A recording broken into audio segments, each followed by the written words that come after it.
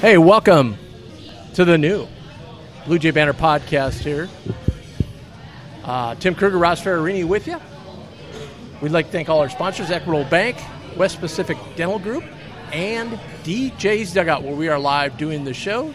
Tim and Ross with you, just like the old days. If you haven't, if you're a former someone who's listened to our show over the years, you know the format. It's all about Creighton athletics, and Ross and I have been doing it for several years. If you haven't, if you're stumbling across our podcast now, thanks for joining us. Both of groups of people, if you do us a big favor, hit that subscribe button down there, and it'll help us out a lot. If you haven't, if this is your first time and you haven't listened to us before, we have the best Creighton coverage anywhere, so come back here every week for a weekly podcast on Creighton basketball and all sports. And then as well, when we get into basketball season, we'll be doing a lot of the post games. So we've been doing a couple of test shows. This is another one. We're just testing out the equipment and everything. We're doing it a little bit later than we normally do, so the lighting's a little bit of an issue, but we'll get that figured out. If you have any questions, you can always email us at bluejaybanter@gmail.com. Tim Kruger, Ross Ferrarini. Over there on the left is our producer, Zach Weaver. How's it going? Good. Zach, how are you? A little hectic, but we're doing all right. A little sweaty. Okay. On the show today, we've got Joel Lorenzi of the Omaha World Herald, beat writer from Creighton, and he just sat down with Doug McDermott, so we're going to ask some questions about his interview with Coach. And he also checked out the volleyball team, so we'll check it out as we're just a little bit away from the season starting. Tim, I hate to do this to you. You did the old national media mix-up, calling Coach Doug. Did I really? Yeah. You did. I haven't done that in years. It happens. Doug, Greg, well, both in the Doug limelight. was coaching this summer, so, yeah. There is that. I'm sorry, Greg. Greg McDermott. Coach Mac. Then we'll have a segment, what's on the menu later on. And then we're going to break down Kalkbrenner and Kaluma, two guys everybody expects big things out of this year, so we've got some video on those guys to break those down. But we want to get right to it right now, and we want to bring on Joel Lorenzi, beat writer from the Omaha World Herald. Joel, how are you? What's going on, guys? I'm chilling. I'm currently. I know this isn't my typical scenery, like my bedroom or something. I'm on like 24th or something. I'm out at a court actually. Around with Demi Watkins, the Nebraska writer. So having a good time. Okay, yeah. I heard you. I saw you on Twitter today looking for courts, so I knew you were going to be playing some hoop. Yeah, great recommendations from the Creighton fans out there. Nice. Well, thanks a lot for joining us. You got a chance to take. I want to talk a little bit about volleyball first before we get into basketball. You got a chance to see the Creighton volleyball team probably for the first time in the exhibition game against South Dakota. What did you think? Yeah, and I before that I caught a practice and then like the blue and white game obviously, but I mean you can only take so much out of these exhibition games, right? Especially one that's against themselves. But, I mean, for what it's worth, in these showings, they've looked impressive. I mean, and granted, like, this team is around the same range that it entered ranking-wise as last year. I think they were 13th entering the season last year, and now they're 18th. And some of that, obviously, is because they graduated a couple middles.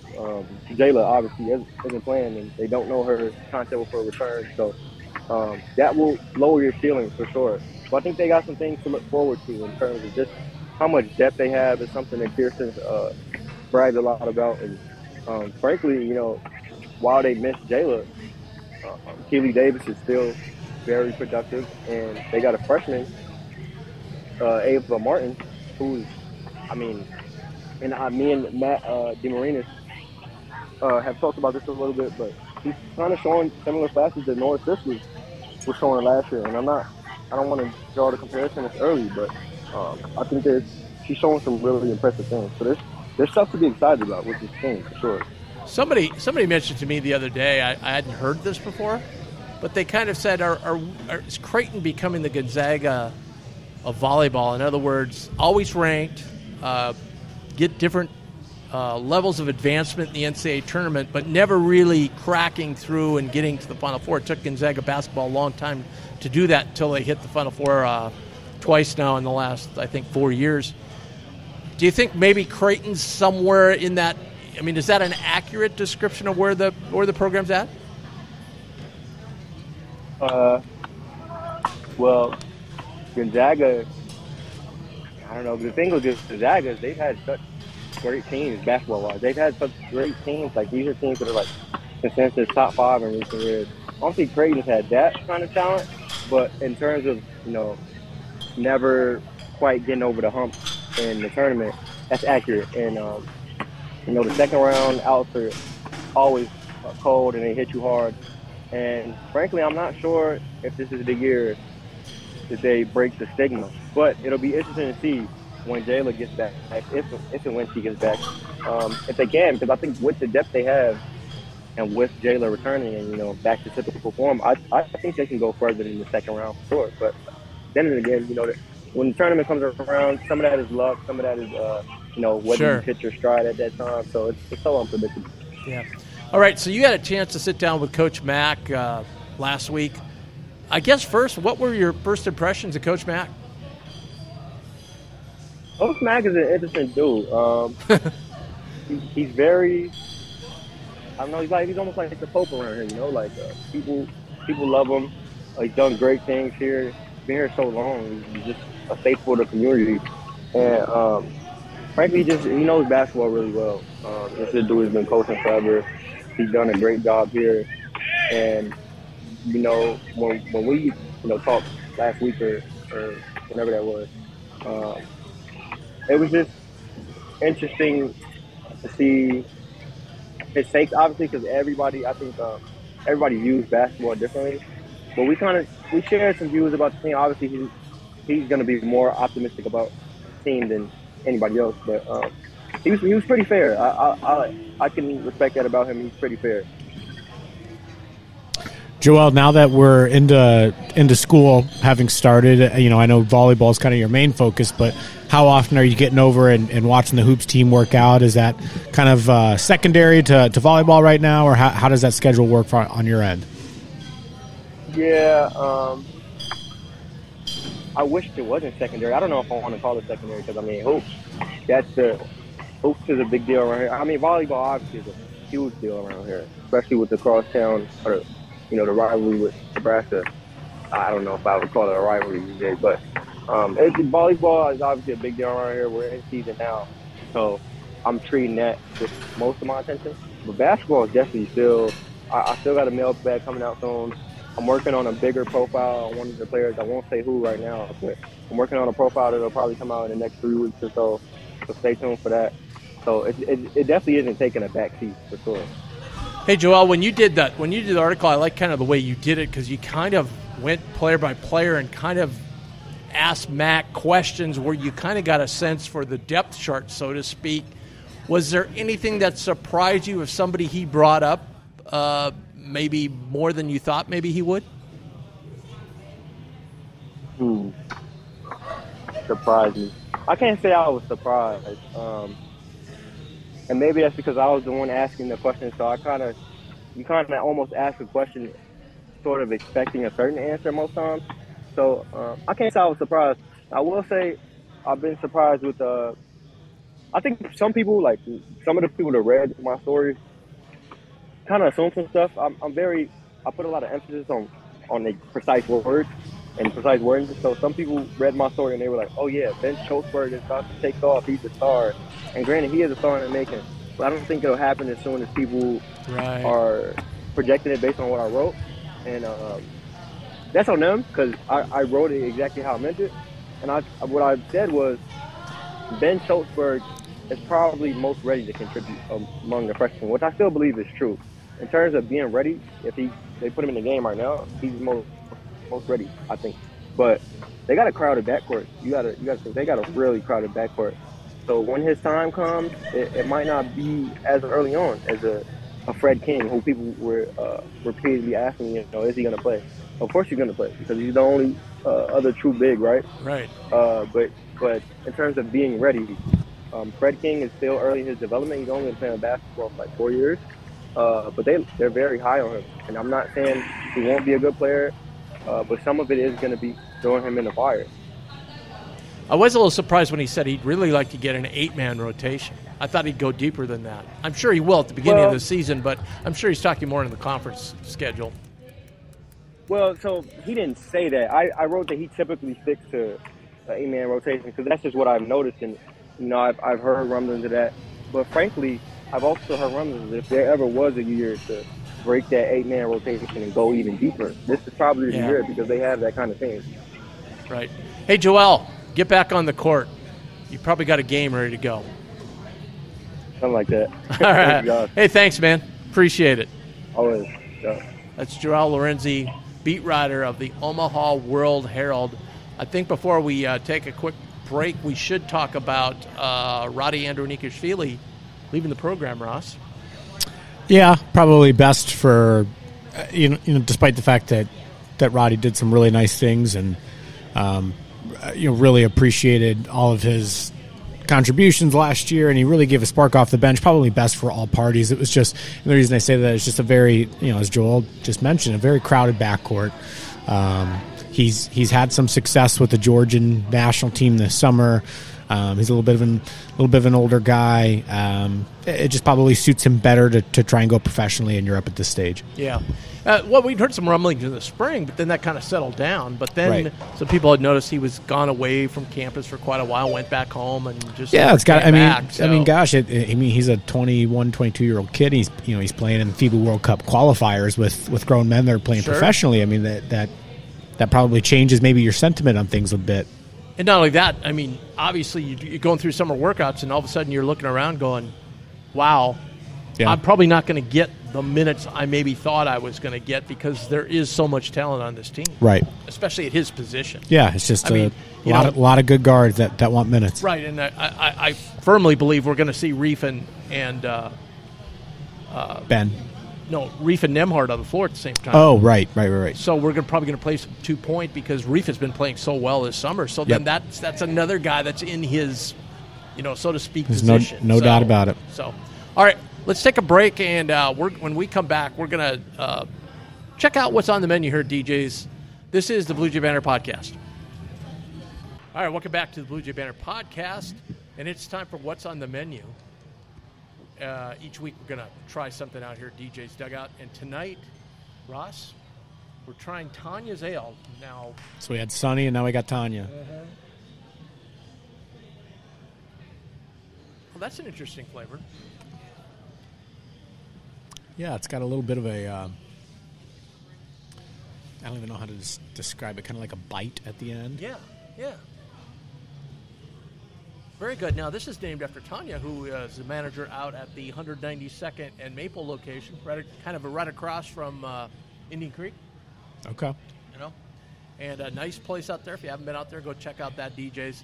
Locations all over town. Voted the number one sports bar. Yeah, they've expanded quite a bit. Yeah. I remember when they really only had the original on 114th. Yeah, and then they had the one in Bellevue. And they had the one in Bellevue. Yeah, that's about it. And in Bellevue, they built a new one. 114th, they moved into the old Clancy's building. They moved in. They built this one and moved down here when I was a junior in college. Yep. I specifically remember. And then, then they've just expanded like crazy to all locations. So, this is kind of good. All right, well, Ross and I enjoy some more of this brew. We are going to break down a couple players. First up, we're going to take a look at, Ryan Kalkbrenner, who... Big Kalk.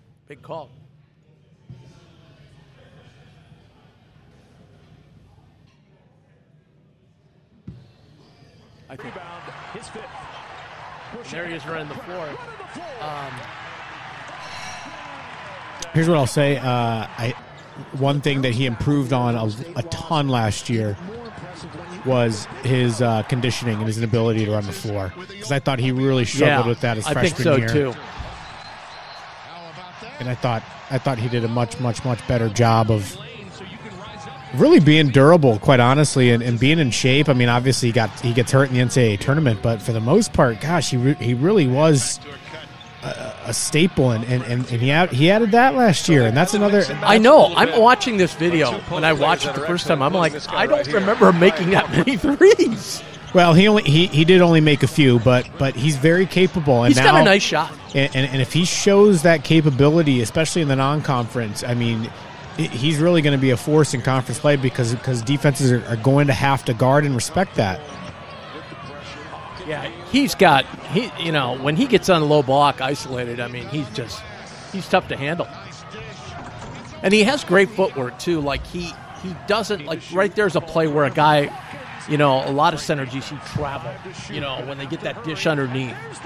And he, the other underrated thing at Kalk is his hands. I mean, he's getting passes, bounce passes in traffic with a lot of hands around him. You rarely see him juggle one. Oh, absolutely. Yeah, he's been I'm trying to pull up last year's stats. I must have got rid of the tab, but yeah, no, there's a reason that he is very, very firmly on a lot of NBA teams' radars, is because he's, at his size and his length, he's shown some athleticism. He's shown an ability to have good footwork and finish at the rim, and obviously he's an elite shot blocker. I mean, gosh, Ryan's got a chance to be one of the better players in college basketball this year. Absolutely, obviously one of the best shot blockers. Like, even when you look at a guy like Walker Kessler from last year at Auburn, who averaged I think just about 5 blocks a game, which led to NCAA. Yeah, he's a late round draft pick, and now he's on the Jazz. They traded Gobert for him, so they've got another lengthy 7-foot guy. Yeah. And that's the same kind I think Kalkbrenner can do more than a guy like Walker Kessler can too. Yeah. He's definitely more. Yeah, Kessler is good though. He was a good shot blocker. No, Kessler's a good shot blocker, but more in terms of just running the floor. Oh, absolutely. Well, and that's a product of being at Creighton as well. And I think we're going to see more of that this year too, because we're going to, as Joel was discussing, Mac wants to really pick up the tempo. Get back to kind of that old Mac style of play. But, yeah, absolutely. It's going to be an interesting balance though, because this is a team that really, really, really improved, obviously defensively last year, and their calling card essentially was on the defensive end of the floor. So you don't want to necessarily lose that either. So it's going to be interesting. I think they're probably going to rely on, quite honestly, a lot of Ryan Kalkbrenner shot blocks and maybe trying to force turnovers and get out in transition. Yeah, right, like that one right there that he just blocked, and Nembhard took it down the floor. He comes from a long ways away sometimes too. You know it? Helps when you got probably a 7'5" wingspan. Yeah, I know it. That certainly helps. Yeah, when he comes over as a secondary defender, man. This is quite the highlight package. I mean, it seems like we're okay. Yeah, it just ended. I said it seems like we're about to show every single block he had in the year. Yeah. Well, I think we saw every 3. Yeah, probably. But if you see him, he's a tremendous. He's actually a really good 3-point shooter. He can knock those shots down, and my goodness, when he does that, it's going to be crazy. Yeah, I don't know. I'd go so far as to say really good. The only reason I say that, warm-ups, though, the only reason I say that is just because we haven't seen it enough. So it's possible. I hear you. All right, let's take a look at Arthur Kaluma. And the first part of this video is all 3-point shots, which I think is really interesting because that's where he struggled, I don't know, I want to say at least half the season. Especially early. Yeah. He got into a little bit of a rhythm for a stretch there in conference play. But for the most part, yeah, he really struggled, which was interesting because the coaching staff kept telling everybody he's our best shooter in practice. Absolutely. We track all of this. But hopefully, obviously this year, this is a part of Arthur's game that's going to really be able to expand and be a little bit more consistent.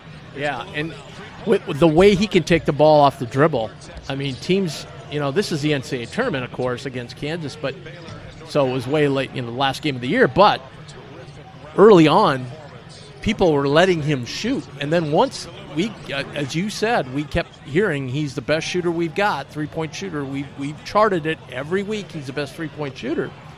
And once he started knocking some down, then he was a real force. Because then he can take it off the dribble and go, as you're going to see here in a little bit. Yeah, I mean, God, that's a tough shot. I mean, that's a nice 1-2 in transition right into your jump shot. I mean, he's more than capable of becoming a 35% to 40% three-point shooter, and it's all going to be, and you hope that this year with all the weapons that we have offensively, he's going to get a lot more rhythm jumpers. Now, the thing that is a tad concerning with Arthur is he does tend to want to take guys one-on-one because he's got the body and the athleticism and the ability to get to the rim to do so. So, you hope that somebody like him, the ball doesn't stop, when the ball is being moved from side to side of the floor, that he's not going to stop and kind of size up the defense for about 5-6 seconds there before he makes a decision. So hopefully that's not something that he'll deal with much, but right there, I mean, and some of these you're watching, like that one's wide open, but the one before that, Julian Champagne's long. And he was right in his face, and he still knocked it down. And that's what impressed me when you look at some of these threes that he hit last year. Again, had one wide open, but you see different ones throughout the course of this video right there. I mean, Lewis came out and, defended, gave him a challenge pretty well. Sure. It's garbage time right here, getting killed by Colorado State. And now here's that's kind of the Arthur show. Yeah, here's the thing that we thought we'd see from Arthur. I mean, these are the types of plays that, if we're looking up and this team has the season that everybody expects them and wants them to have, he's going to be the guy on SportsCenter most nights, and those are going to be the highlights because he is awfully athletic. He is tenacious around the rim. He's strong. He's got the length. I mean, that's a move right there. I mean, what can you do with somebody like that? I mean, if he gets you on his hip and he's driving to the rim, there's not much you can do about it. Yeah, absolutely. Not like that. He's pretty strong going to the hole too. That's one of his biggest strengths. Stronger than he looks. Let's put that. That's absolutely one of his biggest strengths. Is his size. I mean, Arthur is tailor-made as far as his size to be a wing in the NBA. Yes. I mean, he's just got the body type. He's got the prototype body for that. Showtime is right. And, I thought he gave really good effort on the defensive end all year, too. And I thought he improved as the season went along. Arthur play, and here's the thing about Arthur. He's a scorer, but Arthur plays really hard. Yes. I mean, Arthur goes after rebounds hard. He crashes the offensive glass. I mean, he's a kid. He's just kind of a gamer. Watch out. I mean, those are just impressive dunks. Yeah, I remember specifically the two from the first couple games of the season that didn't look so great. Yeah. At least the games. The dunks were great. The games didn't look so great, but then it was really... But see, here again, now this is at the Big East Tournament. So now he had hit that three. So now guys come out on him, takes it right to the hole. Yep, exactly. And Kalkbrenner does a great job of sealing out there, too. And, boy, if he hits that shot, he's pretty tough to handle. Kaluma by his defender in. Here's the whole defense against Kansas. I think it's first-round draft pick, Christian Brown. Yeah, I forgot he got scooped up. It was like 20. Him and Abaji, Yeah. And here, he's going against Nunji here. Just eats him up. And Nunji's back. And I'm going to tell you what, Xavier's got a good basketball team. They have a talented roster. I think, Tim, and we'll save this for another show, I think Xavier is going to be probably our main challenger for the Big East title. Well, that's kind of a bold claim, but that's my claim. Well, I mean, when you got Sean Miller on the bench, you got to, give him a lot of props right off the bat. Yep. No matter the talent.